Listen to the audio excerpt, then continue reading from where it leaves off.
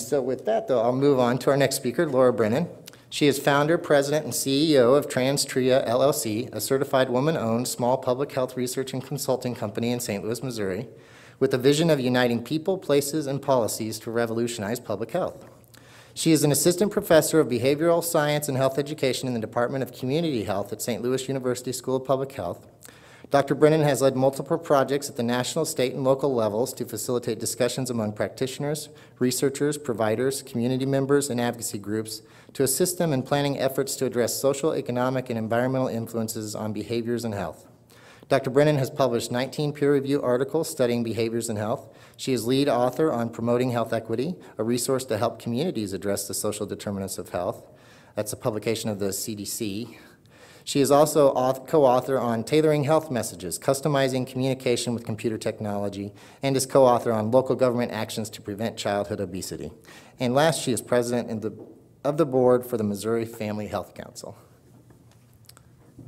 Help me in welcoming Dr. Brennan.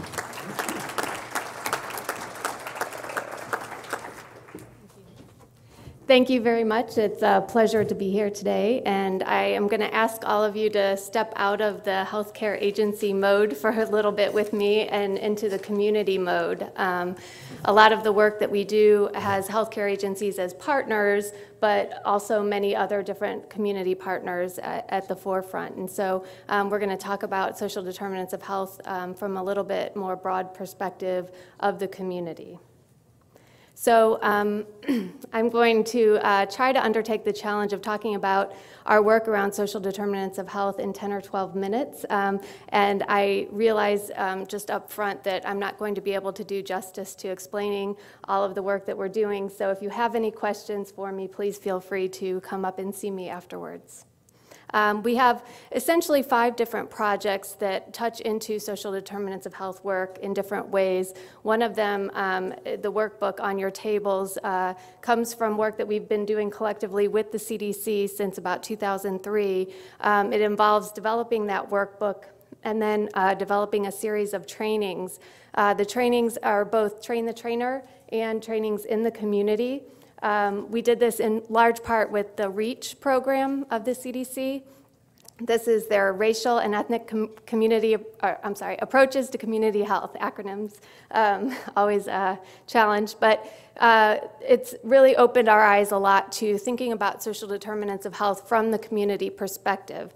And from that community perspective, we've learned that it's really important to get to action. And one of the challenges about talking about health disparities is that health disparities just describe differences and are really a researcher perspective to social determinants of health. And the communities really hold us accountable to, well, okay, we know that those differences exist, but how do we address them? And so I'm going to talk a little bit about that in terms of a few projects that we're working on. We've done a lot of work to evaluate around mostly childhood obesity strategies in communities.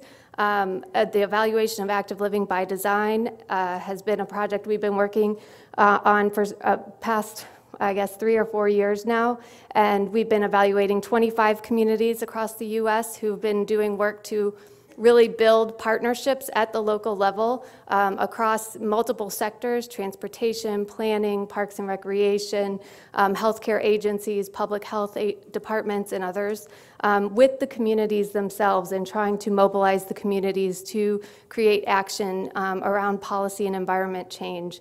Likewise, that has grown into evaluation of healthy kids, healthy communities, and this is 50 sites now that we're looking at across the U.S. and one in Puerto Rico, and trying to address how do you create these changes, not just for improving physical activity, but also healthy eating. And then we've been doing a lot of work. At lunch, we heard a lot about the importance of evidence. We've been trying to do our due diligence and trying to look at what is the evidence around policy and environment change and around social determinants of health with our review project. And then finally, what I think is probably the most exciting piece, but I won't be able to go into much depth here, is the system dynamics modeling. We've been doing some work with Washington University in St. Louis, and to really look at how the systems interact at the local level. And so with that said, I'm going to talk briefly Actually, I'll acknowledge some of my partners. I've already mentioned the Robert Wood Johnson Foundation, also the Active Living by Design organization in North Carolina, Washington University and St. Louis University, and then my organization, Transtria. As I mentioned, we worked with 25 communities across the U.S. for the Active Living by Design and learned from them, worked with them. They've helped to shape and formulate a lot of the ideas that I'll share. So I wanted to acknowledge them, as well as the 50 communities who have helped to really encourage the thinking about how to incorporate social determinants into the way that we think about policy and environment changes. And then we have a whole series of policymakers, practitioners, advisors, researchers who've also been working with us at the national level. So this is the workbook that's on the tables. I think one of the things that I've heard a lot today is we've thrown around terms like health disparities, health inequities, social determinants of health. And as the Robert Wood Johnson Foundation report indicates, that those terms need to have some common language, some common understanding. One of the things that we've found in working with communities is that as you talk about health disparities, and you talk about health disparities as just differences, because that's what disparities are. So, for example, I'm at much higher risk being a woman for breast cancer than I am for prostate cancer. Well, that's a health disparity, right? But that's a passive way of looking at how do we really address what our main concern, health inequities. And so as we begin to talk about the differences between health inequities and health disparities, we begin to look at some of the unjust systematic differences, some of the power differences that occur in communities and that we observe. And that's how we begin to talk about social determinants. And I think that that's really an important piece as we move to address social determinants at the community level, because it's not going to be through just identifying the differences that exist. It's going to be through a really articulate way of understanding the health inequities and what is at the root cause of those health inequities. And so we've heard about poverty and race, and we've heard about discrimination, and we've heard about education. And so really thinking about those at the community level and what that means. And I'll give you a couple examples if I have time. This image is in the workbooks, and we use this to really talk about social determinants of health. And so I know you can't read it, so I'll reference you to the workbooks, and hopefully everybody gets the slides afterwards. But in the soil, in this image of the trees, is really where we talk about those being the social determinants. If we don't build and nurture our communities by giving people quality education, access to healthy foods, access to health care, health insurance, clean environments, transportation resources, all kinds of things like that, then we're not really creating a community that allows people to have an equitable opportunity to engage in healthy behaviors and to lead healthy lifestyles. And then the tree trunks really are about the communities themselves. What do we witness in the communities in terms of civic engagement and participation, local leadership, social networks, engagement across businesses, economic development, all of those pieces at the local level is really how we see those social determinants influencing and interacting to create different communities, more and less healthy communities. And it's not in the top of the tree that we're going to eliminate all health problems or all risk behaviors. That's not the case, but we're going to create more equity and more consistency across communities and the resources that they have, and therefore minimize exposure to different risks for health complications.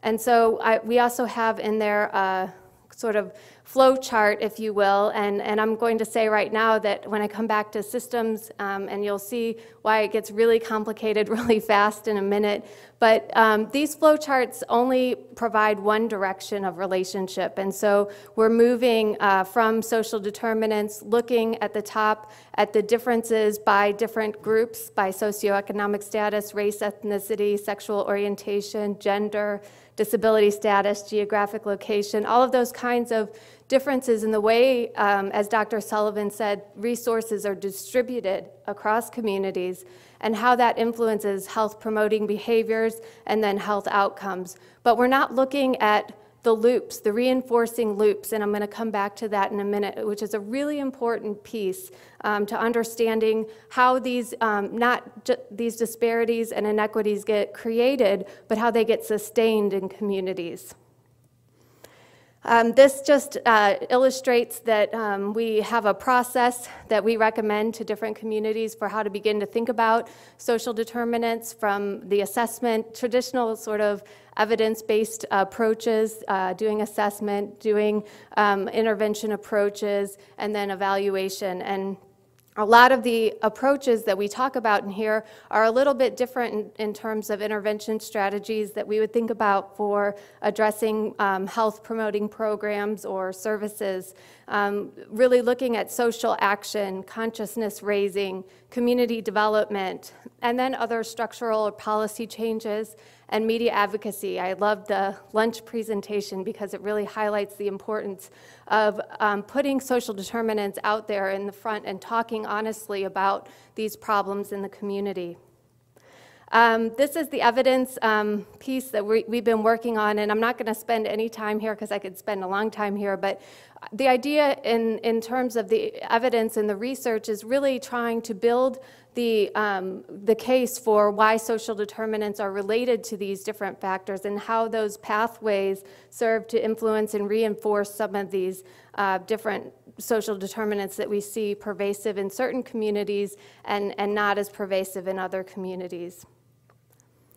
I really love this logic model. It's part of the work that we've been doing with the Healthy Kids, Healthy Communities. And for those of you who deal with logic models, it looks nothing like a logic model. A logic model is moved from the left-hand to the right-hand side of the page and have all of these sort of arrows and lines and boxes that link all of these individual little factors. And we took that kind of logic model to 9 of our 50 communities, and we said, here's what we're thinking about for evaluating the work that you're doing that is really cross-sector, multidisciplinary, policy, environment, systems change approaches. And they said, that is not going to work for what we're doing. And so we actually brainstormed with those communities, and they suggested this sort of pyramid kind of shape. And what I want to highlight here, this is all around childhood obesity, and it brings in the children, the families, the homes, the promotions and programs in the community, the policies at the local level,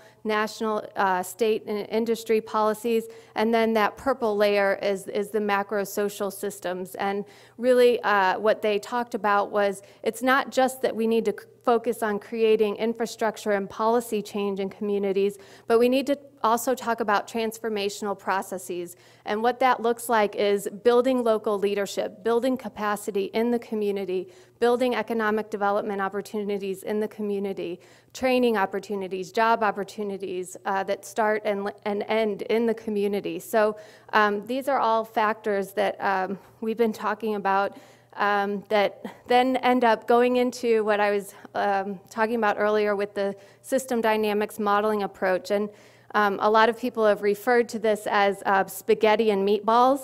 So I don't know if that's how it appears to you, but that's certainly one of the ways that we've used, built off of to describe it.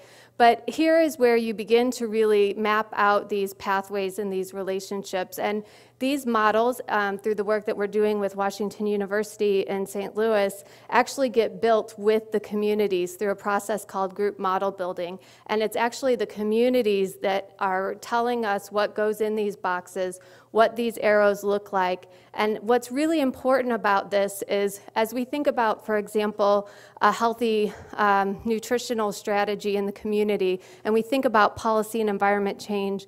For example, there's a lot of talk now about sugar-sweetened beverage taxes. Historically, we've done a lot of nutrition labeling and other types of approaches. But if you don't have access to a grocery store or a farmer's market or anything like that in your community where you can actually get foods, and if those foods that you do get in your community are part of a convenience store or gas station, and that's where primarily you get access to your foods, it's not going to matter whether there's a sugar-sweetened beverage tax or whether there's WIC reimbursement for fresh fruits and vegetables and other policies like that. So when we talk about social determinants of health, it's really important to talk about it at the local level and think about what access people have to different resources. And I could spend a lot more time here, so I apologize, but I wanted to at least give you some access. We have some different resources online. The workbook is the first one here, but we've also done a lot of publications, and there's a best practices special issue for some of the work that happened across the 25 communities. 15 actually wrote up their work around building local leadership, building resources and partnerships across sectors. And one great example for those of you who are healthcare agency focused is the Buffalo Niagara Medical Campus in Buffalo, New York. They actually have been so successful at partnering with the local communities around their institution, and actually have now built a model where they're leading efforts at the local government level to address active living and healthy eating strategies for the whole city of Buffalo. So, and it all started in the healthcare agency. So I think that there's a lot of opportunities here, a lot of partnership, and I think my time's up, so thank you very much. Thank you, Dr. Brennan.